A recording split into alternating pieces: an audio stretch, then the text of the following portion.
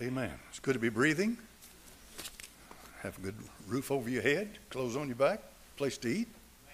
Amen. I got a lot to be thankful for tonight. I do. God's been better to me than anybody. Amen. Did you hear what I said? All right. Well, hallelujah. Glory to God. I'm glad I'm here. I haven't been in the pulpit for a while. And Linda said to me, "Are you ready to get back up in the pulpit?" I said, "You better believe I am." Amen.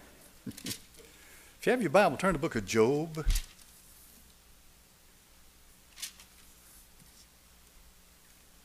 Job chapter 1.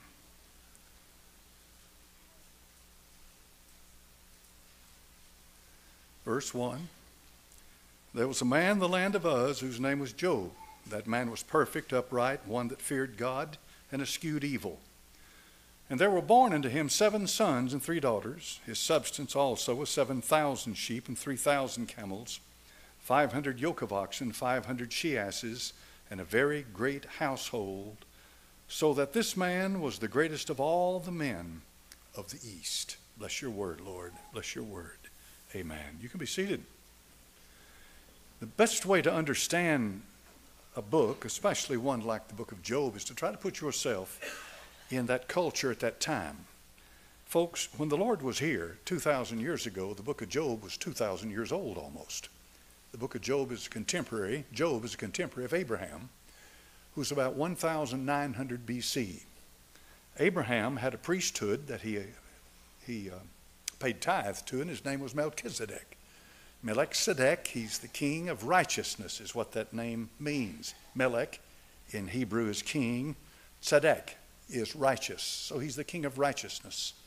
The Bible says, truly the less is blessed of the greater. And how many of you know which one blessed which one? Melchizedek blessed Abraham. Yes, he did.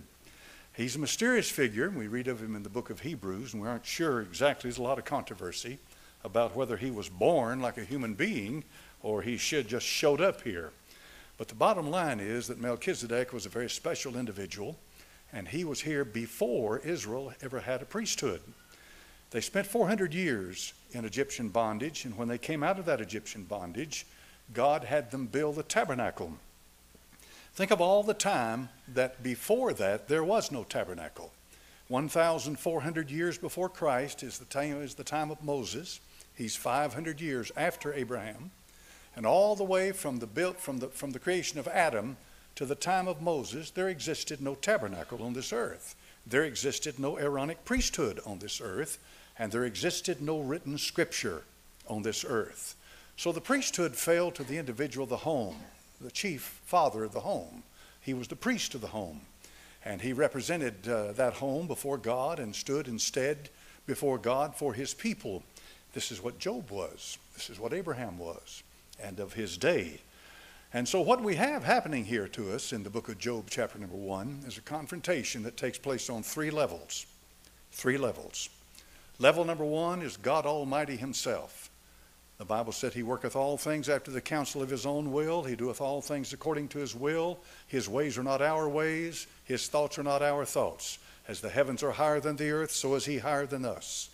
There is no way that you'll know what God says. You can't find him out unless he reveals himself. This is why the Lord Jesus Christ said it's so important, because if you reject Christ, you reject the Father. You can't have the Father without the Son. And the Lord Jesus Christ made it very clear that no man knows the Father but the Son, no man knows the Son but the Father, and whom the Son will reveal. The Lord Jesus Christ therefore must reveal the Father, and there's no way in the world tonight that we'll know what happens there. One of the great mysteries that any physician has is when he's working on a human body and that body dies. Life leaves that body. He has his instruments and, flat line on the heartbeat and so forth. He has certain things that he measures to determine if he has a dead body. But as far as determining and defining the life of that individual, there's not a soul walking the face of this earth that can tell you what the essence of life is. But the truth of the matter is that the Father, Lord God Almighty himself, is the essence of life. Everything about him is life. His word is life. His look is life. His touch is life. His being is life. His presence is life. When he sent his son into this world to go to a cross and die, he gave us a form of life that we had never known until the Lord Jesus Christ gave himself for our sins. So therefore what happens is the Son will reveal to creation, which is us, all creation, he will reveal the Father in his essence and in his glory. And only the Son can do that.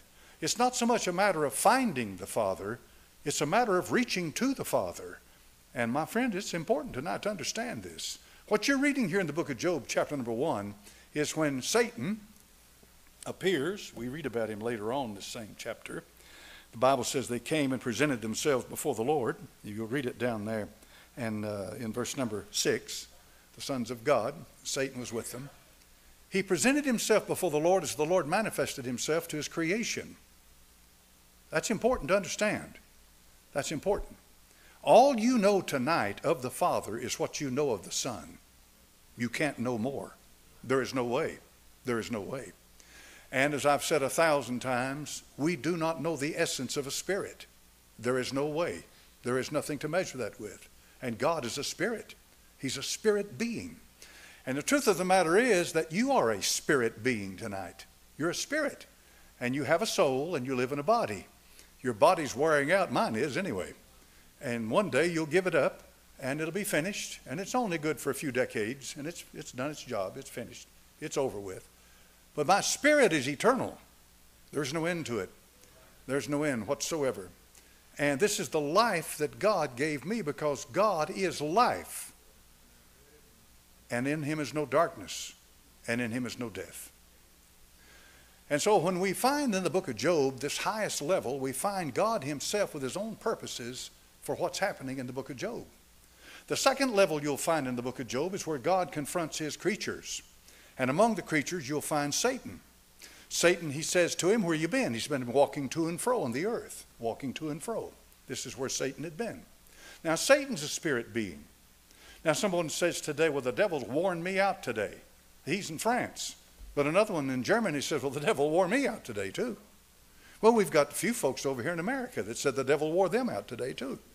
So, can the devil be in more than one place at a time? Only God is omnipresent. That's a big word. Simply means that God can be everywhere at the same time. One of the reasons he can be everywhere at the same time, he's a spirit being. So what about Satan?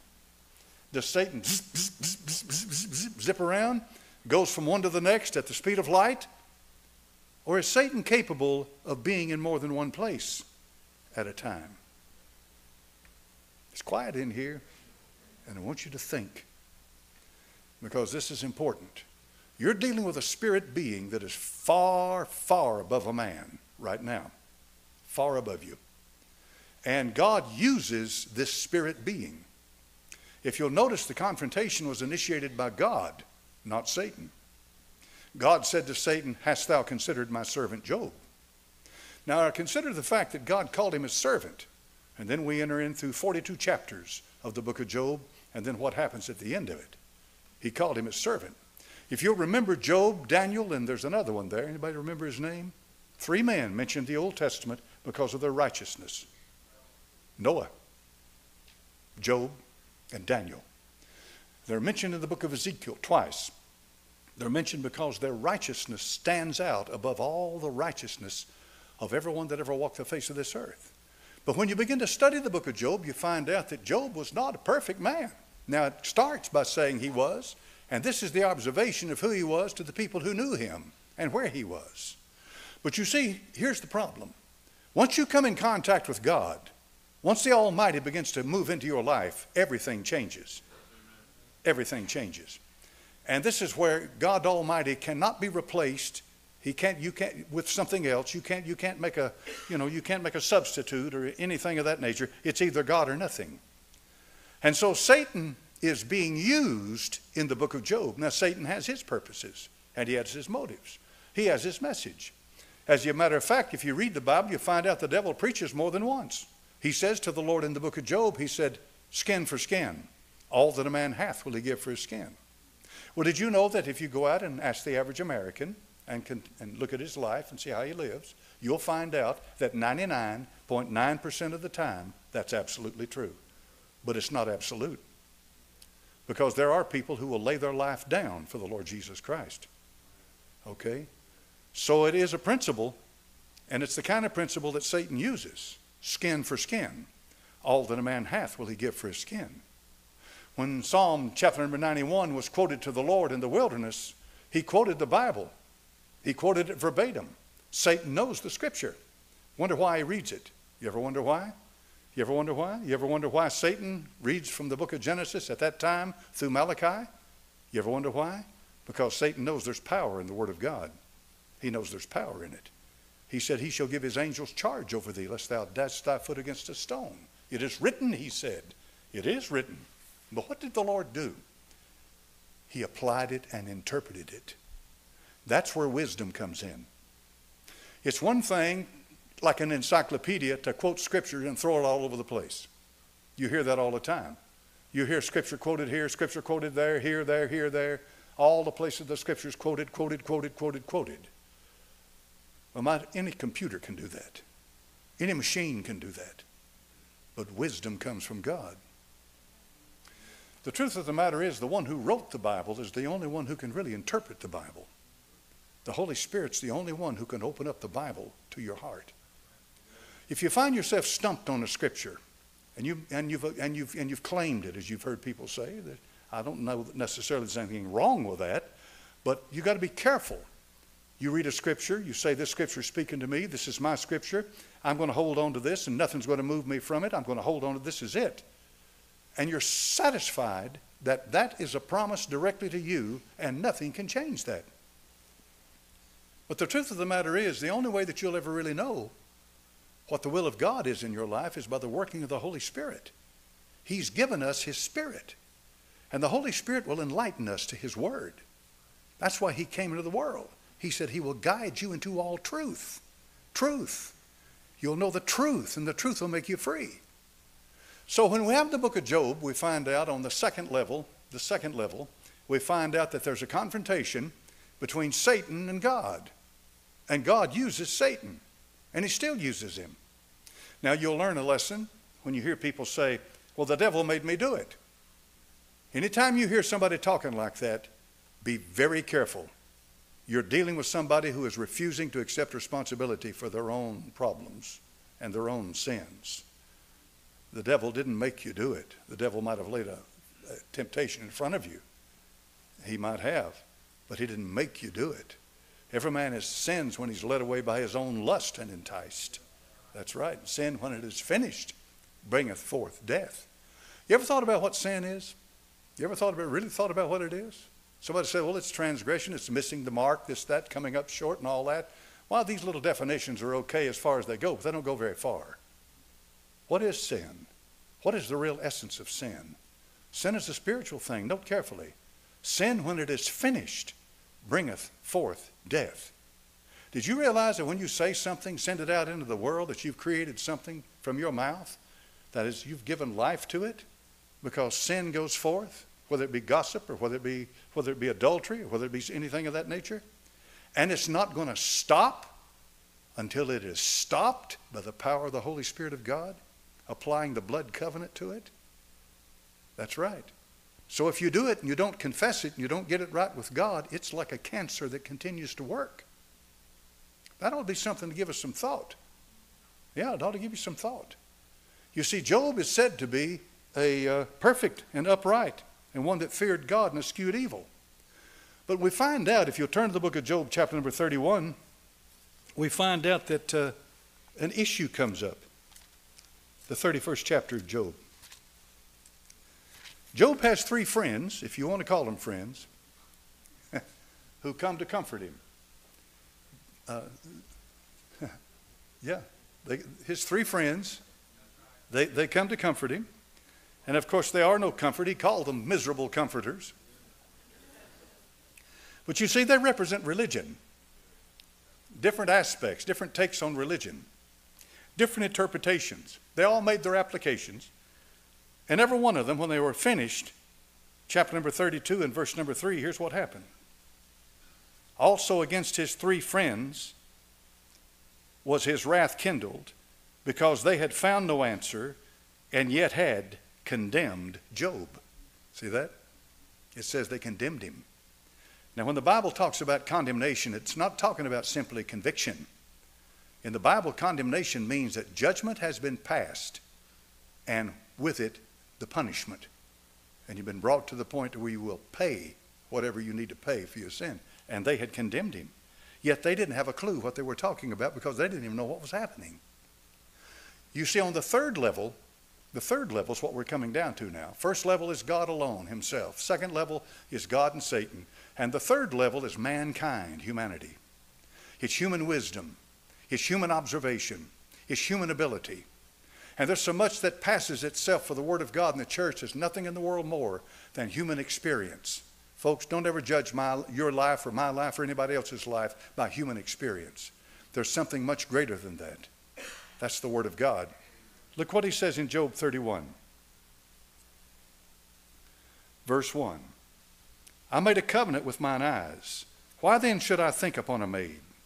For what portion of God is there from above? And what inheritance of the Almighty from on high? He's beginning to, this is what's called introspection. He's looking inside himself. Verse 3. Is not destruction to the wicked a strange punishment to the workers of iniquity? Doth not he see my ways and count all my steps? In plain words, why am I suffering like this? I'm not one of the wicked. See? Now go down. Verse 5. And count all the ifs in the 31st chapter of Job. If I have walked with vanity. Verse 7. If my step hath turned out of the way. Verse 9. If mine heart have been deceived.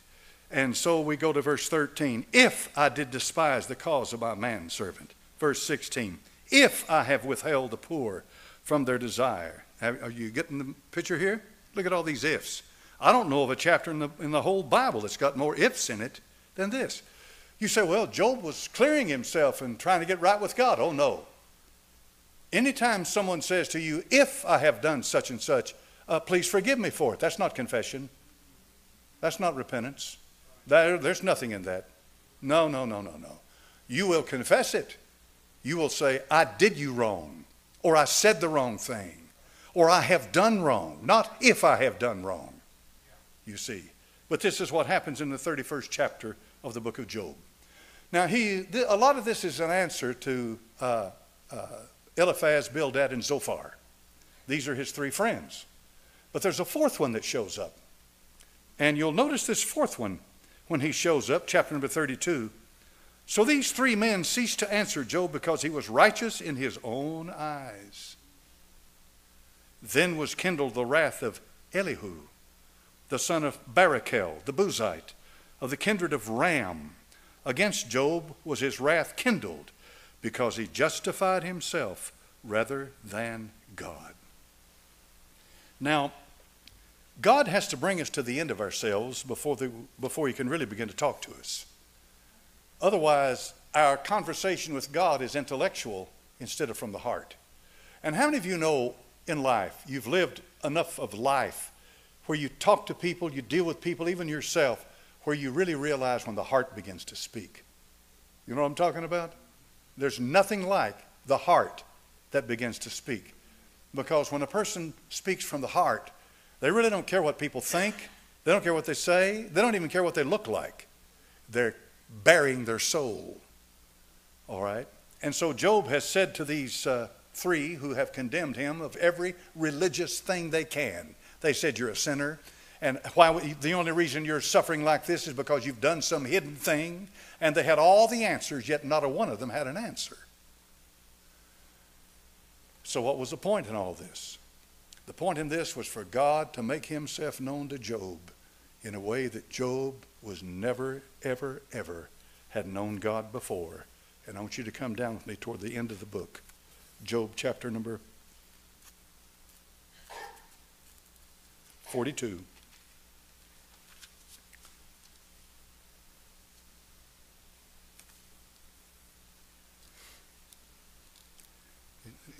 in one message, there's no way in the world you can cover all this stuff. But I want to call your attention to chapter number 42. And Job is brought to this point. Then Job answered the Lord and said, I know that thou canst do everything, and that no thought can be withholden from thee. Who is he that hideth counsel without knowledge? We like to counsel, we like to talk. The Bible says a fool is known by a multitude of words. That's right. Be very careful with somebody who has all the answers. Be very careful with them. Be very careful. Who is he that hideth counsel without knowledge? Therefore have I uttered that I understood not, things too wonderful for me, which I knew not. Hear, I beseech thee, and I will speak. I will demand of thee, and declare thou unto me. I have heard of thee by the hearing of the ear, but now mine eye seeth thee. He sees what God wants him to see, but that's a good step forward, because when you begin to see in Scripture, sight means that you are becoming accountable for something. A major transformation takes place in Job in the 42nd chapter here of the book of Job. Notice what he says. Look at this. He said, I have heard of thee by the hearing of the ear, but now mine eye seeth thee. Wherefore I abhor myself and repent in dust and ashes. Notice carefully. Job is not repenting of sins. Once you get into the business of sins, you get into a minefield, okay, that'll destroy you.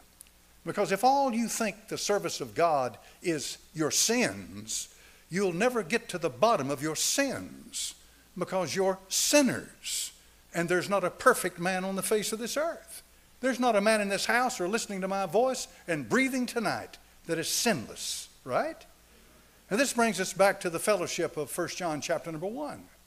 You must absolutely accept God's method of fellowship and anointing and power in your life.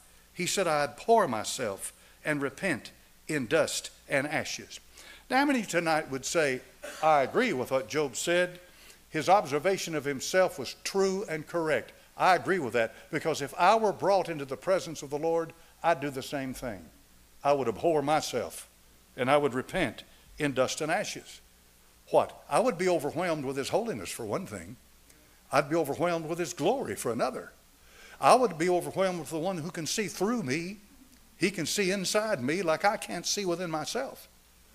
And God is gracious to us because he doesn't allow his holiness to consume us. He's a good God. He's a gracious, long-suffering, merciful God. Amen. He's good to us in the sense that he gives us a buffer zone where he's able to communicate with us, and we can walk with him, and we can fellowship with him, and we can have peace with him. And that buffer zone is a person. And there's only one. The Lord Jesus Christ. That's it. That's it. Not religion, not your church, not your fellowship, not your hard work, not your dedication, consecration. That's not your buffer zone. And that's not your access to the Father. There's only one, and it's a person. And that's the Lord Jesus Christ. He said, therefore, I abhor myself. Now, you have these preachers in the pulpit telling people to love themselves. I cannot tell you tonight what a disgusting thing that is for a person to get up in the pulpit and tell you to love yourself when the Apostle Paul made it plain. In the last days, men shall be lovers of their own selves, covetous, boasters, so forth and so on. And compare that with a man who lived 1,900 years before Christ. I abhor myself. Now look at this. And it was so that after the Lord had spoken these words to Job, the Lord said to Eliphaz the Temanite, My wrath is kindled against thee and against thy two friends, for you have not spoken of me the thing that is right as my, watch this, servant Job hath.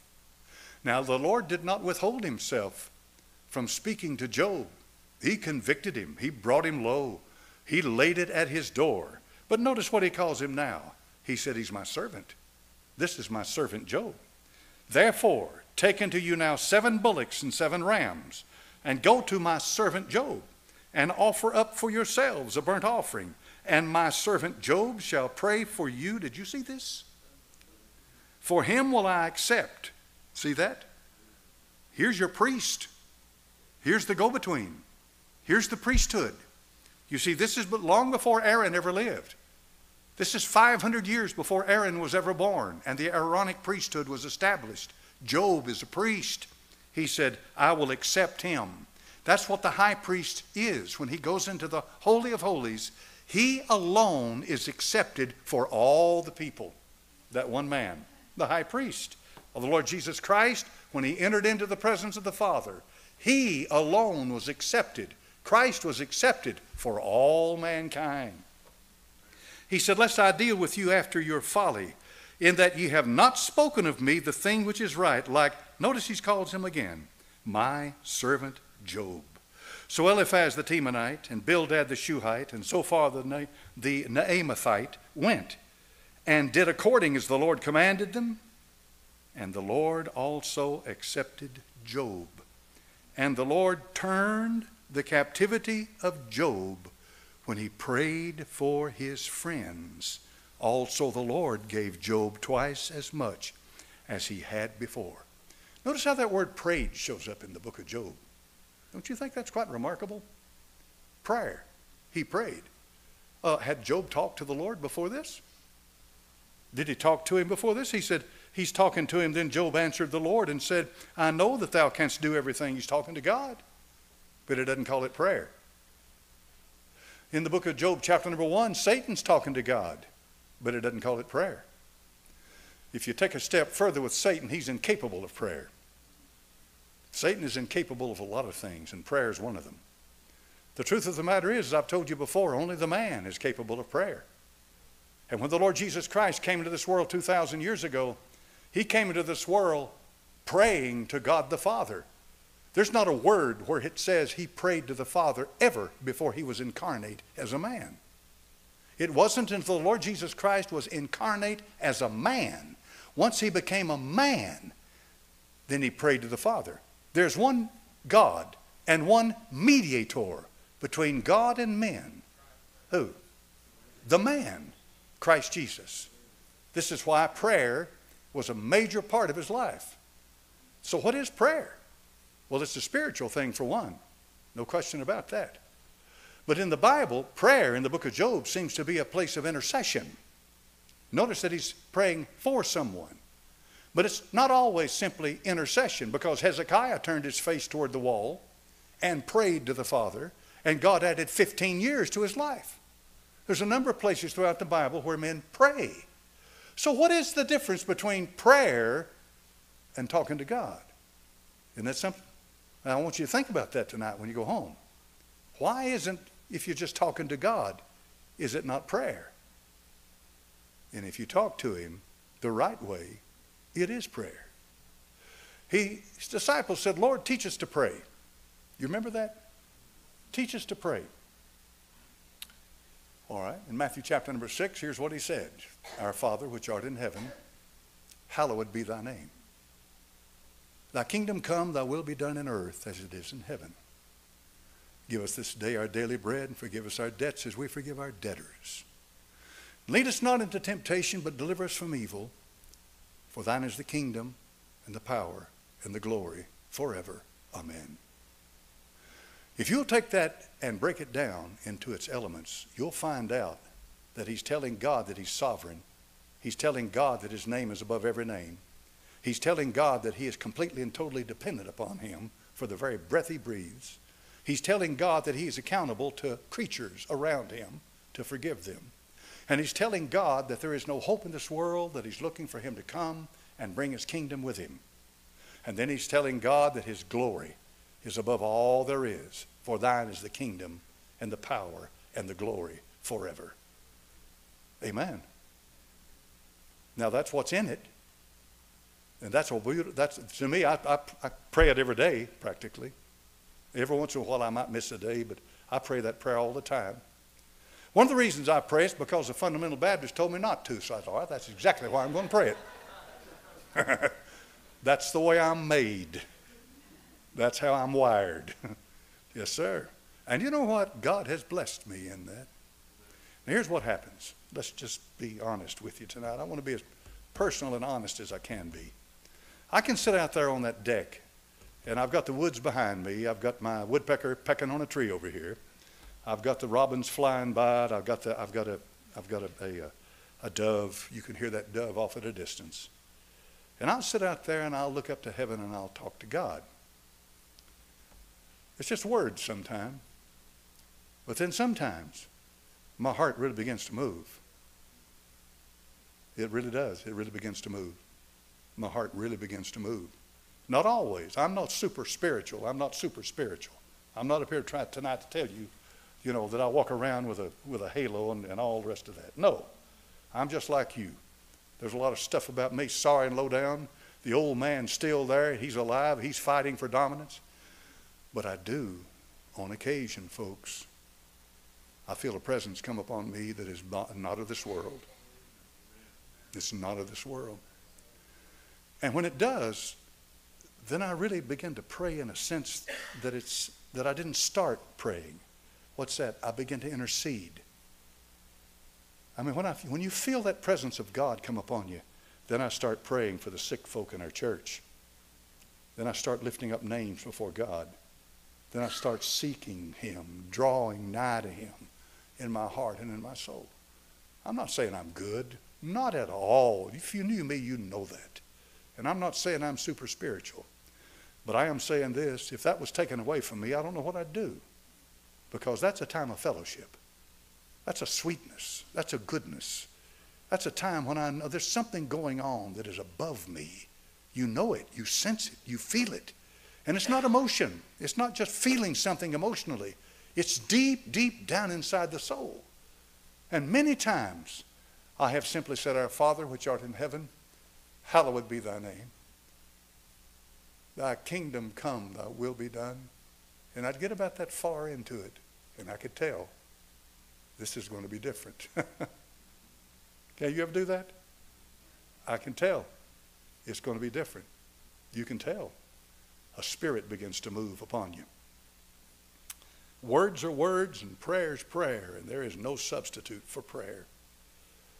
And if you ever have something like this, and oh, how desperately we need it, it will completely change your Christian walk with God, because you'll know he heard you, and you'll know he's there, and you'll know he'll bless you, and you'll know you'll have fellowship.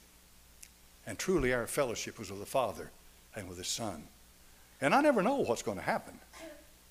I don't have a list. In other words, you know how some folks, they have a prayer list, and there's nothing wrong with prayer lists. You want to make sure you get it covered. You got the names and all. That's all fine. Good night. I'm not criticizing that. But sometimes you get in there and you start praying, and he'll start bringing things to your mind you didn't even think about. He'll have you start praying about things and about ways, about how he's going to do something in something. He'll begin to move in your heart, and he'll say, now I want you to pray about this. You pray about that. He said, I'm getting ready to do this. Now you pray about that. And I start praying about it. And oh, how he blesses. And you pray more, and you pray more, and you pray more. Have you ever gone into a closet and shut the door, turned the lights out, and for 30 minutes later you came out?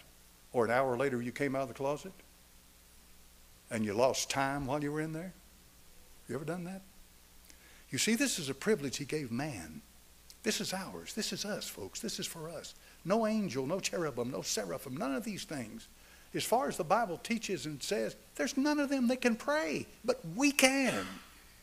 It's almost as if God made a man to put him in a place to where God can communicate with that man and reveal himself to that man in a way that nothing else can. Did you know why God made us? You know what the Bible says he made us? Why he made us? To enjoy him. Now, I know we sing about a mansion on a hilltop. That's all fine. But I don't care how big your mansion is, and I don't care how much gold you got hanging on it, and I don't care how much silver you have. Sooner or later, that'll start to lose its luster. But he never will. He made us to enjoy him. And when I think about the redemption, how far he went, how low he came, what he did, so that he could find me and save me and bring me up to where he is. We are made a little lower than the angels. Christ was made a little lower than the angels for the suffering of death. But the day will come when we will judge angels above them. Above them. You can walk where angels cannot walk now. You can talk where angels cannot talk now. You can experience God in a way that angels cannot experience him. You're a man, mankind, male, female. Ish in Hebrew, Ishah. Ish in Hebrew, man, Ishah, woman. Aleph is all they did, is add the aleph to the ish. And it's male or female. Mankind. Called their name Adam. They, talking about mankind, male and female. In a way that nothing else can. And Satan's job throughout all the Bible, every time he ever shows up, is to mess you up with God. He doesn't have to tempt you to fornicate.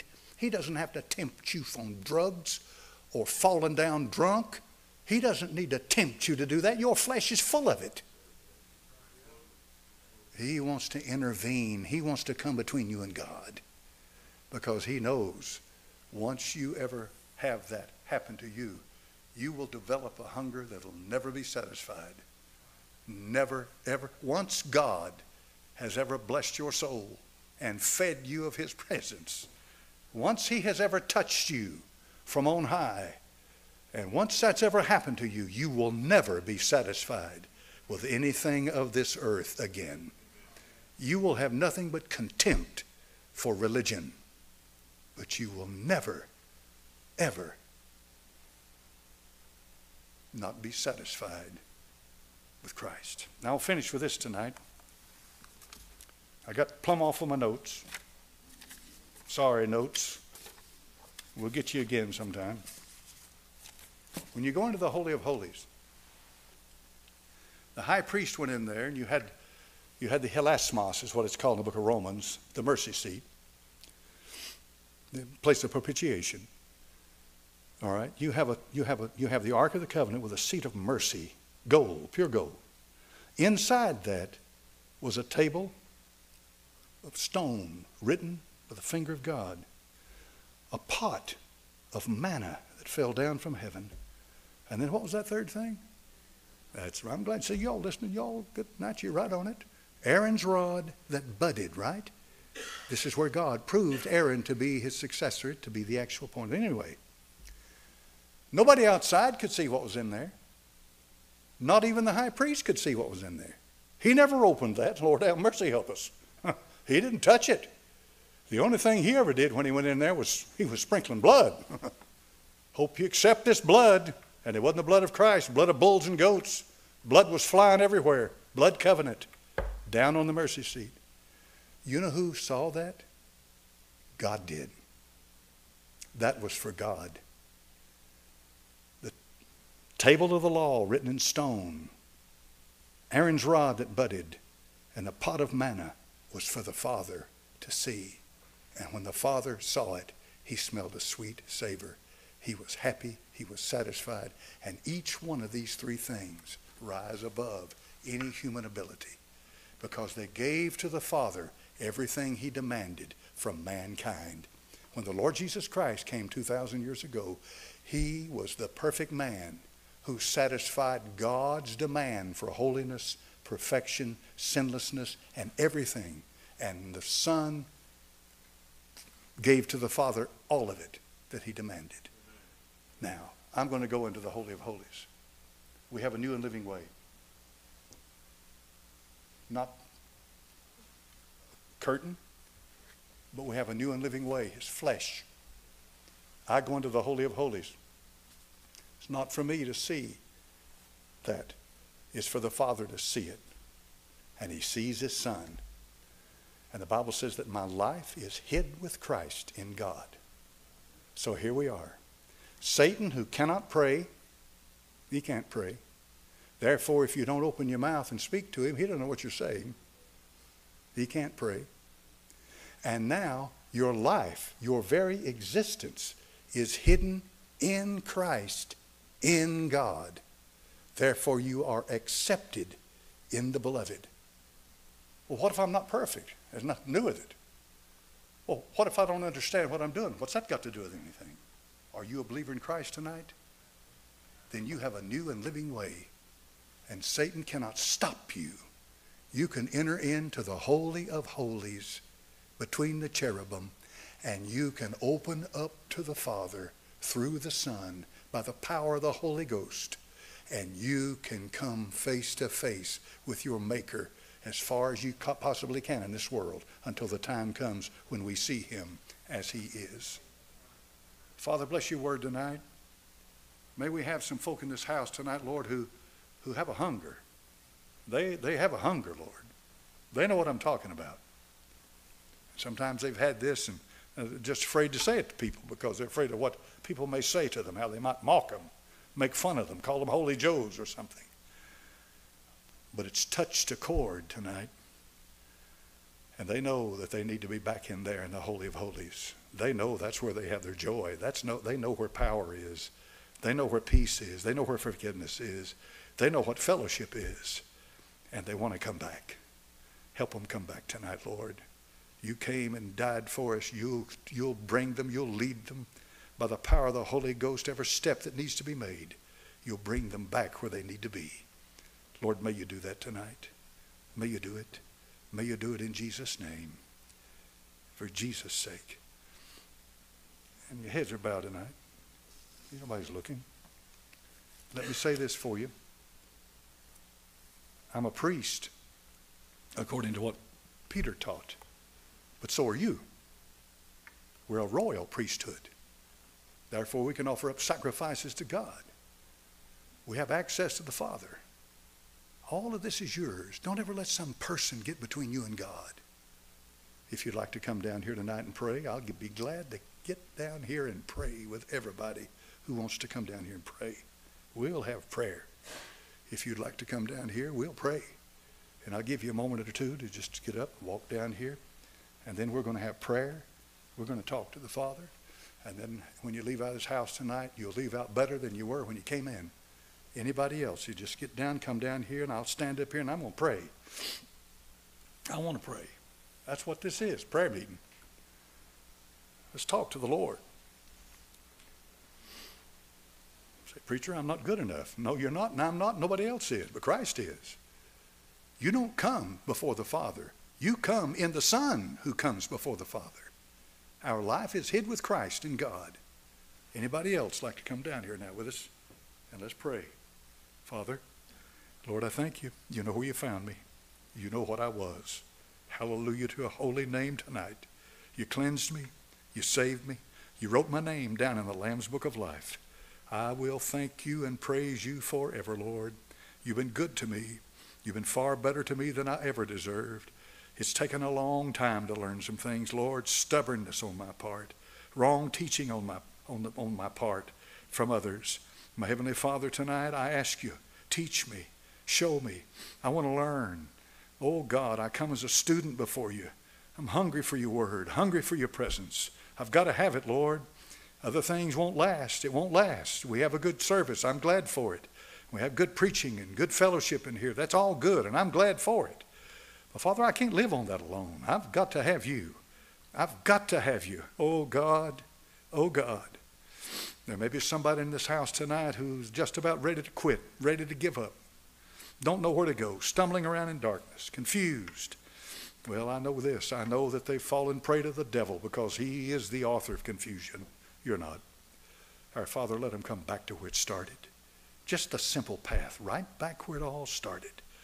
Put in their mind where they know that day, they know that something happened in their life that changed them.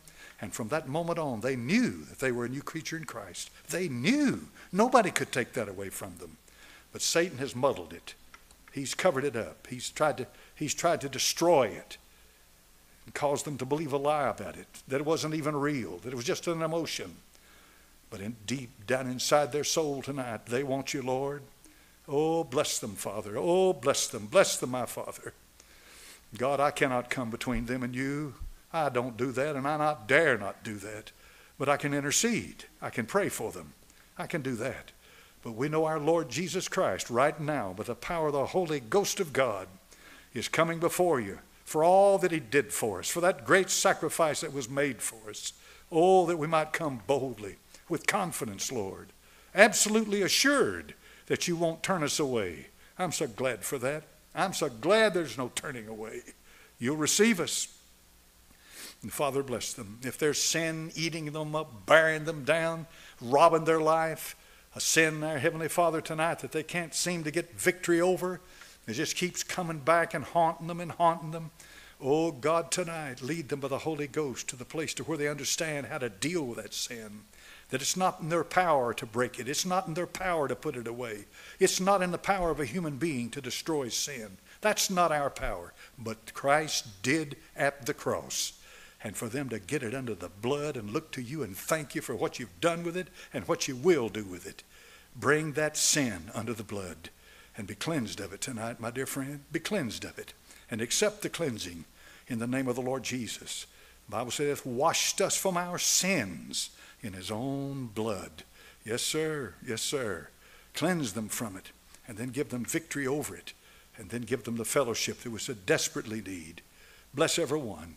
Bless them now. Bless their homes, their children, their husbands and wives. Bless them. I pray this in Jesus' name. For Jesus' sake I ask it. Bless his holy, righteous name. Amen. Amen. Amen. Amen. Bless his name. Hallelujah. Amen. Amen. Bless his name. The old Hebrew would say Baruch Hashem. Hashem, the name. Baruch means to bless. Bless the name. Now leave out of here tonight knowing full assurance that he's accepted you, and he accepted your prayer. He's accepted you. He accepts you not because of your person. He accepts no man's person. The Bible says he accepts no man's person. He accepted Christ. And if you're in Christ, you got accepted. Amen. Amen. I'll start preaching again. Glory to God. Amen. Hallelujah. Holy Ghost is in here tonight. Praise God. Amen. Lord willing, if nothing happens, I'll be out there listening for my dove in the morning, listening for the woodpecker, and some of the birds flying around. Amen. Just listening, watching, praying. Amen. All right, well, I'm done. Maybe if somebody has a special prayer request tonight, we can take that before we